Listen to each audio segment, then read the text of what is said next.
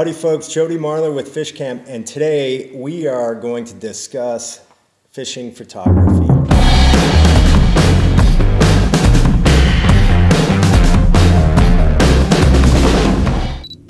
So we are here with video guy, James, and we've got a few really standout photos that we want to kind of talk about and break down. So what do you think, James? Yeah, let's get right into these photos and kind of talk about what we like and maybe what we'd even do different in the future for the next trips. Exactly. All right, so what I love about this photo is the obvious motion of it. Also, the fact that we are both wearing kind of the same color shirt and our heads are both looking in the same direction. And we're both wearing those awesome Fishcamp buffs. Yeah, so this photo, and that's something important because especially shooting digital, it's just an SD card. I think there were 4 or 5 photos similar to this one. And it's sometimes hard to pick out which one's your favorite. This one just is nice because of the symmetry. And, you know, this is shot, I think, at 1/10 of a second shutter speed. Stopped down to an f4, I believe. I'll put the specs up on the screen beneath the photo. Great emotion. Exactly. I really love the emotion because, you know, if you fish, you know that those last couple seconds before dark are always key. Money. Yeah. So, I mean, we're planning on going back to Lake of the Woods in July. So, you know, what would we do differently? I think for me, there's a couple things. So one would be, and this is just probably really nitpicky, but this shirt up here or down there in the left-hand corner is kind of distracting. I'd move that. Yep. I might also move the GoPro mount just because it's kind of unnatural and almost brings the viewer into the reality that it's being shot on a camera, whereas you just want them to be in the moment. Exactly. And not think about anything but running to the next spot. One other thing is I might just play around with shooting it with a little bit longer exposure just to get a little more motion blur. In any of these fishing photos that you see, that the clothes are super important. And there's a great photographer, John Jurasek from Blue Ribbon Flies, that classically always had his subject with a red shirt. And in that, you know, time of day and that money shot, that red just pops. I mean, I love this blue. It just fits in here so well to that time of the day. So yeah, that's something to always keep in mind too, is your color palette of your photo. Obviously, with this kind of documentary style photography, you don't have a lot of options to say, hey, you know, let's go back out there and we'll throw on a couple different colored shirts. No, you're not. That ain't happening. We're there to fish. Exactly. Or hunt or whatever, All right, so now this shot. I mean, same thing. If you're a musky fisherman, you've been here. I mean, every cast, especially on Lake of the Woods. Always have to go into that figure 8, no matter what. It's second nature. So this shot, obviously leaning outside of the boat. What, did you have the tripod on it? Nope, just dropped the camera from the tripod and reached over the side. And burst? Just fired away. Yeah, there's multiple photos in kind of, well, there were probably 20 photos like this, and you gotta cull through them in your editing process and choose the best one. Okay, so something else interesting about this photo is it's actually, not only is it being backlit by the sun that's setting behind him, but it's actually being frontlit as well, and that came from the sun reflecting off the windows in the boat. Which is awesome. A by chance opportunity, but these are the things that when you're shooting these kind of run and gun photos, you have to kind of capitalize on a moment like that. If you know anything about me and fishing, I am not going to stop until we've exhausted an area and we're running to the next spot. So it doesn't matter. We're out there all day. James is taking photos, and this is what we get. And it's just awesome. Yeah. It's such a crisp picture, you know, and even looking at the fishermen, I mean, you can see his eyes are leading right down that rod to that potential muskie following that bait in. And again, that shirt definitely stands out. That Sims, you know, Derek the Young brown trout graphic is just awesome. All right, so let's talk about what we would change next time. Well, it's interesting. For me personally, obviously, the registration of the boat is distracting. If that wasn't there, it would just be a phenomenal photo. It's a great photo as it is, but that is the one thing. And, you know, being a muskie fisherman, anglers cast on the left side, you know, port side, and bring the fish into the boat that way. Rods are on the other side normally. Right. So I don't know if there's any other way around that. For me, something I might play around with and change is actually the horizon line. It's really crooked.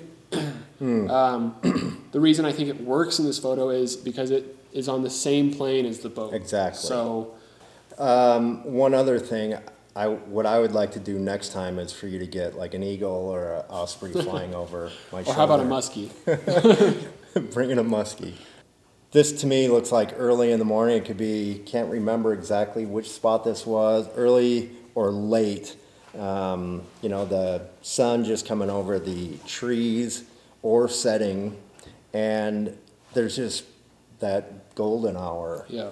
And, you know, the movement of the cast, there's a lot to like about this photo. But it's just, I mean, the sky, everything about that is just great photo. Thanks. You're welcome. So this photo, I believe, was at sunset. Yeah. And there's a couple things I like about this photo. I'm huge on details. I think that's really important to capture the overall feeling of a moment. But the other thing about this photo is it's got really great texture. So you got the plaid shirt with the sun kind of glancing off of it. It's really nice. You've got the cork and the rod, and then as well as kind of that seat leather. And for a fisherman, I mean, I look at this and it's, man, it is all day long. Whether I'm changing a bait, sharpening a hook, I mean, your hands are just raw. Yeah. You know, there's no face in here. And I think a lot of people can relate to it because the grind of muskie fishing. Yeah. So this photo, and this was like probably one of the last couple days that we were there. Because I was like, one, I wanted a shot of the boat. You know, staying at Wiley Point Lodge on Lake of the Woods, you know, they've got these big docks, and, you know, there's 30-some of us fishermen there. So I asked James if he could get a shot of that first thing in the morning while Matt and I are throwing our gear in the boat. And I love that because you can tell sun hasn't come up yet. It's dark. There's just something about that photo. And, you know, Matt and I are working away, you know, loading up the boat and getting it ready to go. Yeah, I think, you know, both of these photos, they show different things, right? Obviously, this one over here. Yeah, talking with Ken first thing in the morning, kind of different game plan. Yeah, that's the deal is, you know, you're talking to other guys and figuring out where they're going to go, what they're going to do. And that's just part of the everyday routine. And so is this, but it's more like, okay, we're gearing up. Two different kind of things of the same moment. Exactly. So we have to talk about the weather, right? I mean, we're there, what was it, like the second week in July. And, you know, the previous year was just phenomenal. This year, that was a tough year. And everybody else we talked to, same thing. I mean, we were getting storms pretty much every day. I think it was probably the main kind of factor of the whole trip was weather. Yep. You know, and not only just for fishing, but for photography too. Yeah. So now we got to talk about the money shot. A money shot. Of this 72-inch muskie that I caught. It was unbelievable. I mean, it was the greatest muskie ever, I think. Debatably 72 and a quarter. If you want to pinch the tail. Depends how you measure. Now, this was definitely the best fish of the trip. And it was awesome.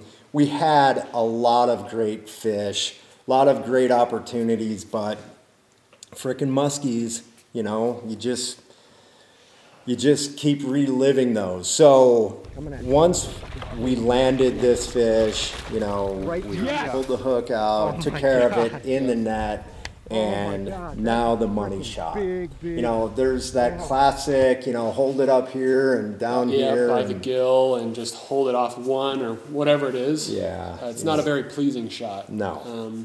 I think in a way I brought a unique perspective because only shooting mostly trout my entire life, I wanted to get these shots that I hadn't really seen in the muskie community before. And so, you know, kind of this picture came along first, and it just makes the muskie look really nice. I mean, they really look prehistoric. They're amazing fish. Yeah, so I'd like to know the f-stop on this. It's probably a 4. Yep, that is a 4. Yeah. These are all shot at 4.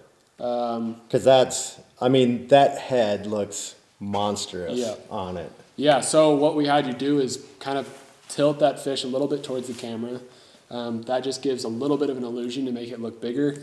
You can call this cheating or whatever you want, but in the end, it makes the photo look great. Doesn't matter. Yeah, I mean, it's the money shot, and that's why we're all there. Yep. The next shot is the release, and I mean, this is captured so well with that dark tannic water of Lake of the Woods.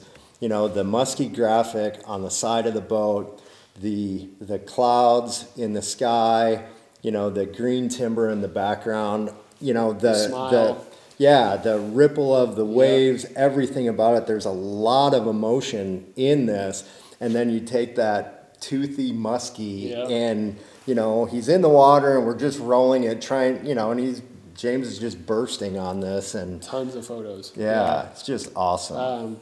So what I really wanted to do here was almost do the opposite of what the classic muskie photo is, you know, hanging it up at the boat. So this is, you know, kind of mixing the trout world with the muskie world in a way, because you've got them wet, they're in the water, and it's this intimate moment between the fisherman and the fish they just caught. The happiness of all the hard work that went into catching that fish is clearly being shown.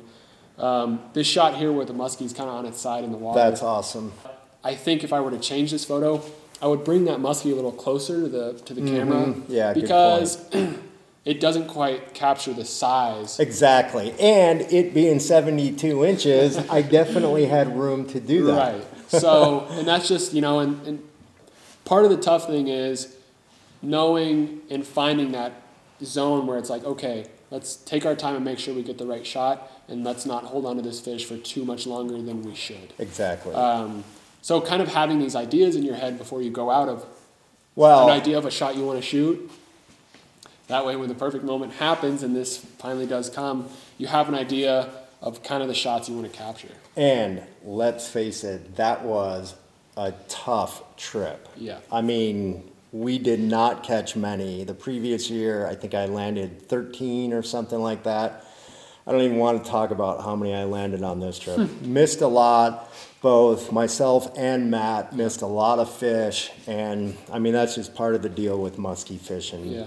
Yeah, you know, and I think, I mean, before we caught this fish, we were still in this mindset. It's like we just need one fish. We need one good fish to take photos of, and it came, and the moment was, you know, it was Cannonball awesome. Jr. Black and orange Cannonball Jr. If you haven't seen the video, go watch it. The moment is definitely worth it. Yeah. So, you know, talking again about weather and how it affects fishing regardless. Of course, you know, there's good days and bad days with the weather, but as far as photography goes, you know, we got up to Minnesota and met Tom Dietz up there and fished with him, and it was just a nasty day. We left Montana and it was dumping snow the whole way to Minnesota, and it just plummeted temperatures, and it was rough. It went into fall overnight, basically. So with the snow dumping, I mean, it was tough for us to fish, and I mean, for you to try to get these shots. Yeah, that definitely is a big challenge in weather like this. Not only protecting your gear, but it's going to get on the lens. So finding ways to work around that and keep that from happening. I kind of just tried to capture the layers of snow that were coming down and how drastic and dramatic it really was. Right. And it was brutal out there. Yeah, and cold and, you know, and the rolling waves, those dark waves. I mean, it's like wreck of the Edmund Fitzgerald. So definitely want to talk about this. Again, this is in the Upper Peninsula, that same trip in October. And, you know, this was a staged, you know, James backed me in. So this photo is definitely, I don't know if I would call it staged. I mean, I went out, James dropped me off, I'm waiting for him to park, and he's coming back. And I don't know if you said it before that you wanted to get a shot. I think I did. It was a beautiful afternoon, beautiful fall. You know, colors were prime up there. So why not? Water dead calm. It's that tannic water again. And we had obviously that boat dock that extended out into the water so I could get down and you could cast, you know, a couple feet in front of me. I remember these photos took quite a few casts. Yeah. And it took a couple tries. Well, because you didn't want it coming right at you. I mean, I could have hit you. No problem. It's not a problem. You're that good of a caster. And I think I had trouble not only nailing the focus of that cast, because obviously it's not landing in the same spot every time, but you have to be ready to get the splash of that water. So what I ended up doing is, obviously it's shot, I think, in 1/2000th of a second shutter speed with f4. F4 because I got to have a little bit of room there to wiggle in my margin of error to nail that focus. If I'm at 2.8 and I don't nail it, it's not going to be, you know, as sharp as I want it to be. So, and for me as well, I wanted to get the shots of the boat. I mean, obviously I love that musky graphic. So this photo, you know, it's not a big fish, but it's kind of, you know, it's kind of capturing that lifestyle, that image of, you know, on the bump board of that fish. And again, it's a small fish, not significant necessarily, but it is capturing the color, you know, the grit of my brother's hands, and, you know, it's all a part of musky fishing. Exactly. So, I mean, I love images like this instead of that, you know, typical, you know, holding the fish bullshit around behind you. And I think changing it up like that and doing it differently captures people's attention. You know, exactly. It's something they haven't seen all the time. And this isn't just about bragging about catching a muskie. Not at all. This is all about the experience of catching a muskie. And something I like about this photo is, well, it's shot on a 35 millimeter at f1.4, so really shallow depth of field. So it's really drawn into a specific part of the photo, which would be his hands and laying that fish on the bump board. You fish so hard for so long, and you hold that fish for so little time. So it's moments like this. I mean, obviously not everybody is gonna have video guy in their boat. Too bad for you. But he's got a great eye, and he is constantly looking for that. And I'm also saying, hey, I'd like this, and, you know, feeding ideas that I have just from doing this over so many years, whether it is fishing or hunting, and it's coming together with his experience of photography, and it's these moments that are captured that last so long, and that's what we're trying to do here at Fishcamp Creative. If you enjoyed this video and you kind of like us picking apart these photos that we take, please let us know. Gun under the comments. Tell us that you like it. Tell us what you want to see. We have a ton of photos, whether it is trout fishing on the Yellowstone or saltwater or anything like this. I think the one takeaway for, and kind of the reason why we did this video, wanted to do this video, it is capturing the lifestyle side of it. It isn't that one, I mean, granted, phones nowadays take great photos, but, you know, think a little differently. We all look forward to these trips, and to come back home, whether it's a week later, months later, to look back at these photos, it puts you right in that spot, and it's those lifestyle photos, and that's why we do this. If you want to see more of the story behind these photos, You can go to the YouTube, check out the videos, whether it's on muskie fishing or our Northwoods trip. You can also go to our Fishcamp Creative Instagram, where I post a lot of these photos with kind of in a carousel with multiple other photos behind it that tell the story of how we are getting all these images. Obviously, we can only go through a certain number of photos this time, so make sure to follow us on Instagram, subscribe, leave a comment, and like. Thanks, guys. Thanks a lot.